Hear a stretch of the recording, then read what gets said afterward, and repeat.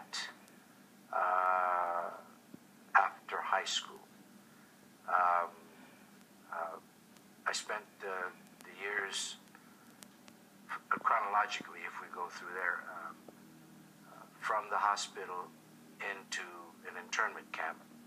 And I was still Noriyuki, or Nori for short, Morita. The war ended. I went to high school in Fairfield, California. And there's something beautiful about the young people in any generation. And while their parents were on a hate the Jap campaign, because of the war hysteria and what have you, and having given up sons and daughters to the war effort, etc.